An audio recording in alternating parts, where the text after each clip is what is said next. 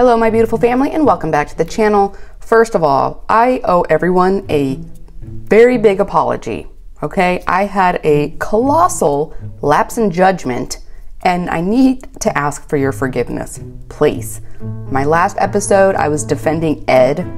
I don't know what was wrong with me, okay? But God, I think, decided that I needed a slap of reality because the whole weekend, my YouTube feed was just filled with all of these old videos of Ed. And I was watching them and I was like, oh boy, I made a big mistake. So Humpty Dumpty rolls up at a bar thinking he's going to meet Liz there and finally talk to her face to face after calling off the wedding. He orders a drink, he sits down, and he calls her up. She's like, all of a sudden, you want me to stop what I'm doing and come down to a bar with my daughter? He's like, yeah, well, you haven't talked to me for 3 days and you're her mother. I'm sorry. Weren't you just asking this little sweetheart a couple episodes ago if you could be her dad? She's like, no, Ed, you haven't spoken to me for 3 days, okay? I've been trying to call you. I've been texting you. My mind's made up. Liz, my mind's made up. Regardless, my mind is made up, okay? I don't know what to expect out of you. Oh, she hung up. He is such a piece of trash. How does he think he will ever do better than Liz? And what is she supposed to do now? She walked away from her career. She moved out to Arkansas. What is she going to do in Arkansas? She's got her daughter with her. This has been the hardest relationship I've ever worked for. It is terrifying to lose someone that I fought so hard to be with. He's like, it doesn't matter, Liz. My mind is already made up. And she's like, okay, fine. If your mind is made up and you don't want to have a conversation with me, fine. And she hangs up on him. All right, that was it for those two. Let's move on. Oh, Nicole, aka Eraserhead, is deemed by Reality Dumpster Dive. She always cracks me up. And Mahmoud, okay? Mahmoud is running around the street with his little slippers on, and Julian is trying to chase him down so he doesn't get hit by a car. Julian is just all over him. And if I was Mahmoud and someone kept handling me that way, I would just start swinging and flailing all over the place. I mean, just for real. I'm really can't take that anymore, so... I get that. Sit down then. I need to just walk sit down. away, please, for a while. Just sit down. Mahmoud is like, dude, I need to walk this off. Just let me go. And Julian is pleading with him to sit down. Mahmoud is in his 30s. Leave him alone. Maybe I can take my stuff and try to find like somewhere I can stay for tonight. So Mahmoud is like, dude, I am going to take a walk. So he does. Meanwhile, Nicole is laying in bed with her girlfriend saying, I am so sorry you had to see that. Are you really? You're sorry? Her friend's like, I hope that Mahmoud comes to his senses. What? Nicole tells us that she's angry.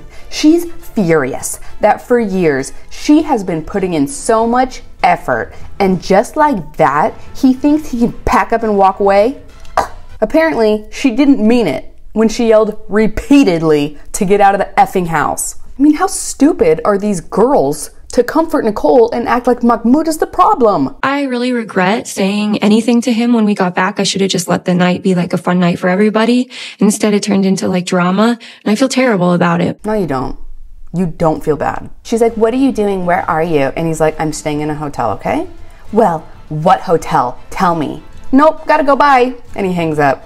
I think she's just furious that she's losing control of him. Mahmoud asked production if they can help him to get an Uber, and they're like, no, just get in the car, we'll take you, come on. Love is part of this life. It's not everything. Love is not enough for marriage, I think. Somehow I think it's over now. Good for you, Mahmoudi. So the next morning, he's out getting some tea, and he tells us that he feels really confused because he still has love for her, but he's realizing they're just too different. So he calls Nicole and asks her how she's doing, and she says, terrible. I feel so sad about everything you did last night. Well, maybe I was just mad at you, Mahmoud. And then she starts ripping into him. She is straight up evil, you guys. You've done nothing to cause problems for me. You spent $300 on my credit card for the hotel. He's like, Nicole, I didn't want to use your card, okay? Mine didn't work. I'm going to pay you back. I want to come over and get all my stuff. And she's like, give me a couple hours. And I care about him.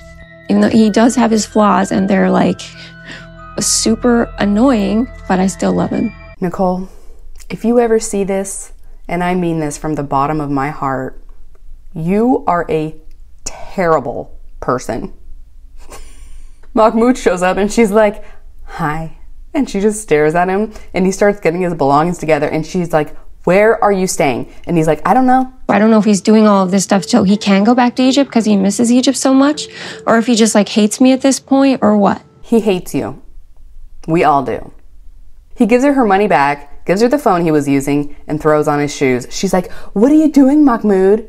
At no point when she is speaking to him is it ever kind or even neutral. She's always got tone and attitude when she talks to him. He's like, I'm going to find a hotel, okay? I don't know yet. You act like you've been here in LA like for 20 years or something. You can just, go and get a hotel room and just... Dude, LA is covered in hotels and motels. He's in his 30s. He's not a petulant child, you freak. He's like, Nicole, you asked me to leave, so I am. And she's like, yeah, but then I told you to stay. And this is why you should go, said all this to me around your No, the whole day was like rife with like horrible... I can't stand her, you guys. My mind is still trying to wrap around what has happened. Her behavior is so disgusting. And I hesitate to say this, but just, oh my gosh. I wouldn't be surprised if she called the cops on him because he wasn't doing what she wanted him to do, and she's just like trying to trap him. Then go. Then yeah, go. So he walks out. The producers are like, okay, Mahmoud, where are we going? He says, I'm never going back there. Leave me, I'm not going back. Leave me that. Like this time, I'm not going back ever there. I don't know what happened, but Mahmoud just takes off walking. I don't know why he wouldn't go into the car with the producers, but yeah, he takes off without a phone, and then the next episode, we'll watch this lunatic driving around the streets of LA looking for Mahmoud. Leave him alone, for goodness sake. Okay, on to Emily and Cobsters. We're back in the club. Emily has walked away because she's so ticked off that Kobe's friends won't let her get a full sentence in. I don't care where you're from. Don't interrupt me. I'm trying to tell you how I feel, so I had to walk away because I'm not going to freak out. I'm not going to yell. I'm not going to cause a scene. So Kobe is talking to his friends, trying to get them to chill out a little bit, and then he goes to talk to Emily. He's like, Emily, please, let's have a nice night. They're only trying to express the mind of an African man. And she's like, you never defended me. You never spoke up for me. It's like 5 guys against me, and it's not fair. And he's like, please, if we end the night right now, it's going to be so awkward. Please come back to the table. Emily's like, fine, Kobe. I'm going to act like a lady. I want a refill, and I want to drink that, and then I'll think about going over there. So they go back and sit down, and right away Valerie is like, see, Emily, Cameroonian women are supposed to stay quiet when her husband talks. She goes, well, I guess I don't do that because I'm an American. All the friends of Kobe will say you are bossy. You get me? I was cracking up when she didn't say a word and just poured that drink. I would have been like, oh, are you done talking now? Do I have permission? Is it my turn? Thanks, Dad. Kobe finally speaks up and he's like, you guys, we're here for a limited time. Arguing makes 0 sense. Can we please just have a nice time? Then another friend speaks up and he's like, are you guys seriously going to maintain this? Like, come on. This is what I'm saying. It's like I'm never going to be good enough for them in their eyes, for you. She's like, this is why I said maybe they shouldn't come to our wedding because obviously they don't support our relationship. Guys, I'm sorry to say this. If you feel like our relationship is not worthy, then I don't think you should show up on our wedding. Oh, yeah, Kobe. Tell him. So they get up and start walking out and all the friends are like, Kobe, no, wait. And he just keeps on walking. Beautiful. Moving on. We're with Patrick and Thais in Brazil, and Patrick's dad has unexpectedly showed up. Okay, Thais is not very happy. I didn't tell Thais that my dad was coming because I just didn't want to give her an opportunity to say no. I'd rather ask for forgiveness than permission. So the dad is holding and kissing the baby, and their baby is so adorable. Can't even take it. Thais is like, hey, Dad, I had no idea you were coming. Patrick didn't tell me. And you can kind of see the attitude. She's clearly not happy, and the dad just stares back at her. The dad just stares at her, and he's like, how was the flight? Oh, good? Great! Hey, here's a 5-gallon bucket of paint. I'm gonna need you to paint the whole house. Patrick, this and this and that. I'm gonna need you to work on this. Actually, I've got a list. The door needs to be done. It's not time to do walls. 3 days only. We do everything. Dad, I got 1 leg. So the dad is persistent. He's not taking no for an answer. Patrick really doesn't mind helping out his dad, so he tells him he'll do whatever he can to help. Then Thais tells us that his dad is constantly raising their rent, and she's like, in Brazil, it's not common for the rent to get raised all the time like this. And not only that, but as the owner, it's his job to maintain the property when we're not here. I think Jose is taking advantage to Patrick. He should be able to get someone to do this. He's asking Patrick because, you know, he's his son. In her private interview, she says that Patrick has a huge heart, but the dad just takes and takes and takes and never pours anything back into Patrick. So naturally, Thais is worried that he's going to get hurt by his dad. I wouldn't mind going to the ranch and helping out. What? You go to the ranch? So first John invites himself on the trip. Then Patrick's dad just shows up, takes over their entire trip. He finally leaves and she's like, Patrick, we're not here to work on the house. And he's like, he brought paint over to be nice. What? He just brought it to be nice. To be nice, ask you to paint? Thais is like, he hasn't seen you in nearly 3 years and immediately he wants you working? And Patrick's like, well, you know he doesn't have a lot of money to hire anyone else. I would never want Jose in a bad situation, but I'm worried that he has selfish intentions. So they go back and forth debating how much time they're going to be spending working on the house. And then the baby starts crying, so their conversation kind of comes to a close. In the next episode, we're going to see them meet up with her dad, who had just called Patrick a bastard in the previous episode. So I'm looking forward to that. The dad better be nice to Patrick or I'm going to be mad. Oh, real quick, Alexi and Lauren, they're headed to the prep for her mommy makeover. They talk to the surgeon and Alexi realizes that his wife really will not be able to do anything for 2 months. And he's kind of panicked over this. I'm still a little bit on the fence about the surgery. There's a lot of things that can go wrong maybe, and I'm worried. Then the surgeon tells her that she's going to need drains and they require constant monitoring. You have to keep track of all the fluid, like the amount of fluid that is draining out, and continuously empty out the bags. Ugh. I'm really determined to do this. This is something I want to do for me. And when he sees that, he knows, like, I have to support her. I totally understand wanting a makeover and feeling so ugly in your own skin. And even if everyone else is telling you that you look amazing and you're beautiful and you're crazy, it just doesn't matter. You don't feel beautiful. But she has 3 kids under 3 years old. That's a lot to ask a single man who is working. And that was it for them. Last, we have Gino and Jasmine.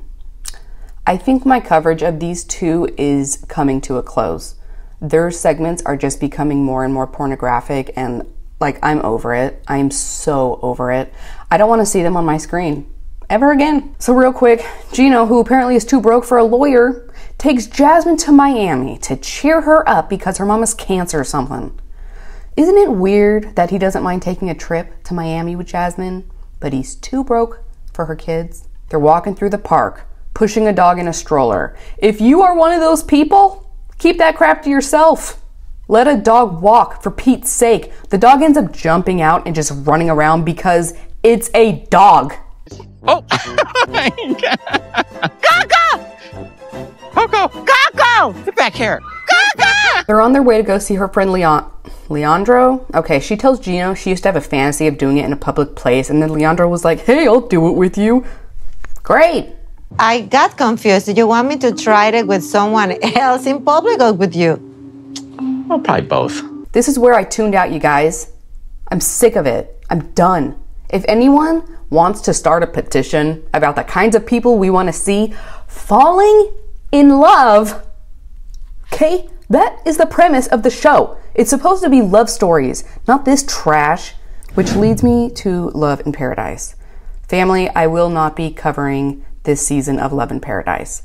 I am so upset. Like, I can't even express how upset I am that they would allow this man to have a platform. He's had plenty of screen time already. Why? Why are they showcasing him on this season? Such a popular show. He is a predator, and I want to see him locked up. If it's not behind bars, in a padded room, put him away somewhere. I hope this comes back to bite TLC in the butt, because unfortunately, unless they take a hit financially, they're gonna keep casting these freaks for sensationalism. Like, they're looking for their next Big Ed. So I will be silently protesting this season, or not so silent because I just announced it. If you haven't seen James Rush's video about Kyle, go watch it, okay? I will link it below. And that is it for this one, you guys. I'm sorry my videos are gonna be out a little bit late. We've just been super busy at home doing projects, and then my sister just had her first baby, so I want to go see him and hold him. I'm so excited. I want to welcome Mr. Windsor, our newest member. Thank you for signing up. And Papal and Purple, welcome back. Thank you so much for being a buddy. And I will see all of you guys later. I don't know when, but later. I love you, and I'll see you in the next one. Bye. Come on, I say I eat beats, I don't know. About to take all like a missile. Please listen to what I say, gonna be critical. Come out, tell you the Chico, yeah, I said Chico, not Chino. My lord, get on my shit on my sword. He paid the price, I can never soar. Why would I argue with you when I'm talking to God every day, trying to seek? Why would I fight with a fool when I'm fighting my flesh? Give it to God and he handle the rest.